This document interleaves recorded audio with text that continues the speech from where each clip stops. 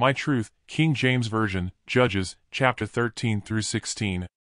Samson was the strong man of the Bible.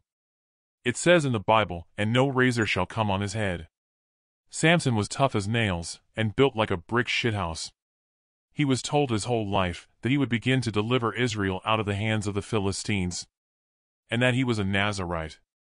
The definition of Nazirite is an Israelite consecrated to the service of God, under vows to abstain from alcohol, let the hair grow, and avoid defilement by contact with corpses. So Samson knew he was God's warrior. Believing in something 100% is very powerful. Especially in the time of Samson. The food in the air was not so messed up. And people's beliefs were very strong. That makes it easier to manifest. Once they cut his hair, then he believed he was no longer God's warrior, and that he was weak. And once his hair grew back, he started believing again. Samson had another weakness, and his other weakness was women. It tells in the Bible at least 2 women he cared about tricked him. And in chapter 16, verse 1, it talks about Samson being with a harlot. It's kind of amazing how women can have such a hold on us men.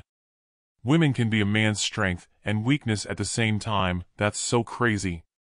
Like, subscribe, and tap the notification bell. There's links in the description.